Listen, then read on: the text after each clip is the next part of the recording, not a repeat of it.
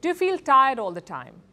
No matter how much sleep you get or caffeine you consume, despite that, do you also have trouble sleeping? Are you constantly hungry but also nauseous? Spend every second working but do not get enough done? Well, I'm not personally attacking you because I'm not the one asking all of this. A tweet is. It went viral a few years ago and thousands of people could relate to it.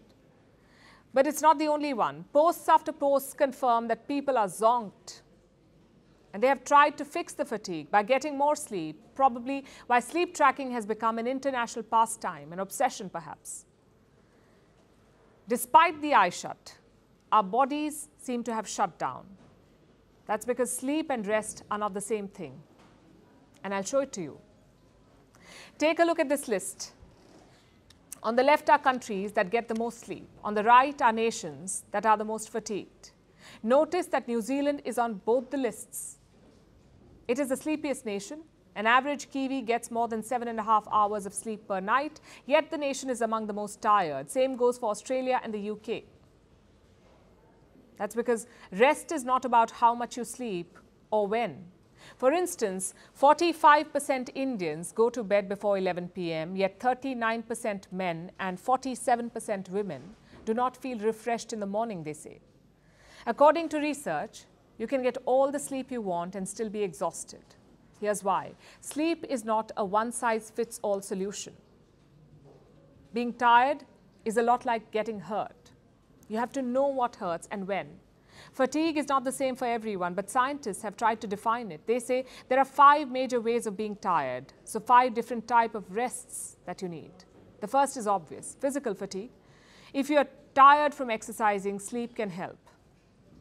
But you can sit in an office chair all day and still be tired.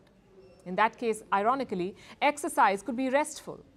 The next type is mental fatigue, like feeling befuddled or nervy, forgetting what you were doing or misplacing things. In this case, low-yield activities will help, like creating art or listening to music. So your brain can space out and rest. The third type is emotional fatigue, when too many thoughts cloud your mind. In this case, confronting your feelings helps. Next is social fatigue, when human interaction becomes draining. For some, spending alone time is restful, but social rest does not mean you opt out of socializing. So for others, quality time with friends can charge their batteries. Sensory overload can be exhausting too. If a co-worker's loud ringtone bothers you or you hate your partner for chewing loudly, it means that your noise sensitivity is heightened. So before you go on a shooting spree, just take a moment of silence. Listen to some natural sounds or soothing music, because rest comes in many avatars. Yet, it seems to be elusive. We live in a culture of immediate responsiveness.